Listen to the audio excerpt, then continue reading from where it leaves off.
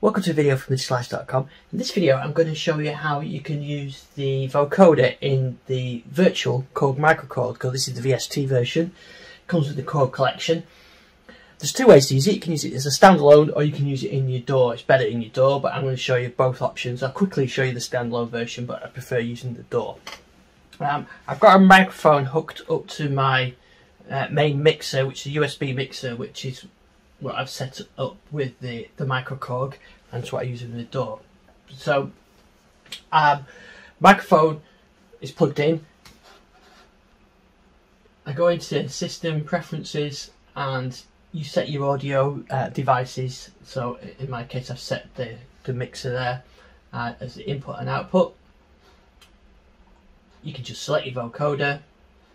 In fact, I want to also, while I'm here, I'm going to select my mod wave to control it via MIDI. That's it. So normal audio is going through a mixer now, and if I play a chord, I get the vocoder sounds, which you're not hearing through here. I'll drop those in later.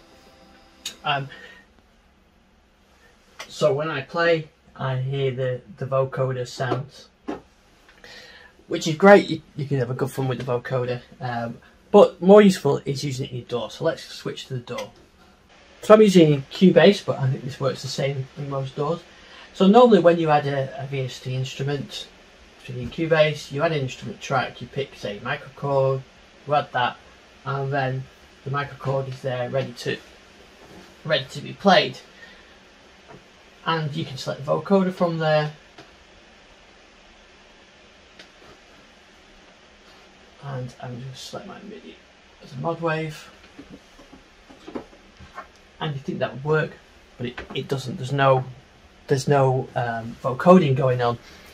That's because you've got to use it as an insert or a send effect rather than just a straight instrument track. So what you actually need to do, and close that, is I'll add an audio track,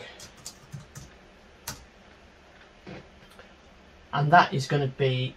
And then I can go into insert, add the microKorg, and then I can choose my vocoder.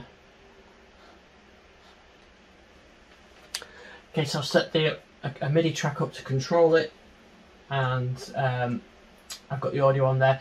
Now it still I won't hear anything real time unless I put the monitoring on. So if I put the monitor on, then I'll be able to hear it, and when I do the vocoding, I'll be able to hear it. So you can hear the audio out of this. I'm just going to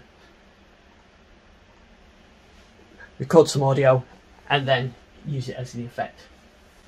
So I'm going to some audio now. This is just dry audio, and then I'm going to play the chord on a mod wave, and that should then start to play the vocoder effect, and you should be able to hear the vocoder effect and overlay the audio onto this. So I've recorded the audio and the chords, and as you can hear, I'll play that back through this recording. That's worked. So the trick is to using the microKorg as a send effect or an insert effect, and using it as an insert effect rather than just as an instrument in its own right. And then you can set the MIDI to control it, whatever. So that's it. So that's how you get vocoding. There's loads of vocoder effects on the microKorg. It's actually really good fun playing with the vocoder. It's just like the MS-2000 vocoder, but in this case it's all virtual, so all you need is a microphone. But of course you don't have to feed it with microphone. You can feed it with any audio source and that'll trigger it. So it's a great way of adding some vocoding effects to your project, and all you need is the virtual microKorg VST, which you can get from the Korg collection. Hopefully that answers some questions. Thanks for watching this video. I'll play out this vocoder example.